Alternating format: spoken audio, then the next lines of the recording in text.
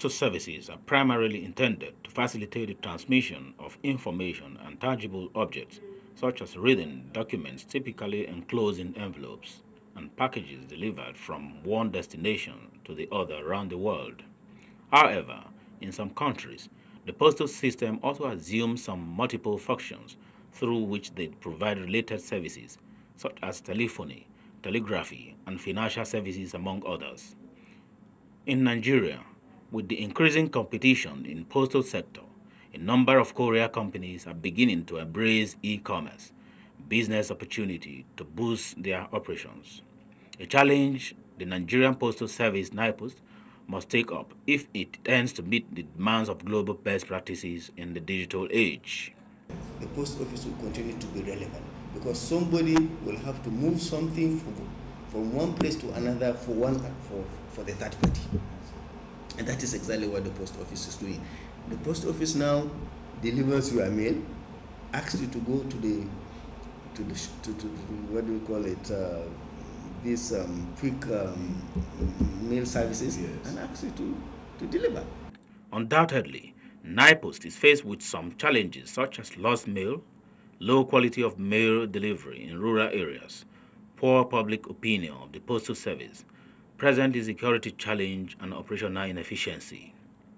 The coming in of the ICT, especially the GSM, is rather a blessing to us in disguise too. In any business enterprise, you must have challenges. In fact, they help you to grow. We have realized of recent, or even from the onset of the ICT thing, that we also can use the ICT to propel our business. In that regard, things are changing worldwide.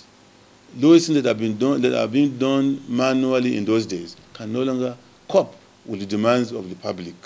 In this regard, the Nigerian Postal Service has keyed in correctly into the ICT. However, considering the growing opportunities provided by e-commerce, NIPOST, without doubt, has to brace up to enhance service delivery to every nook and cranny of the country.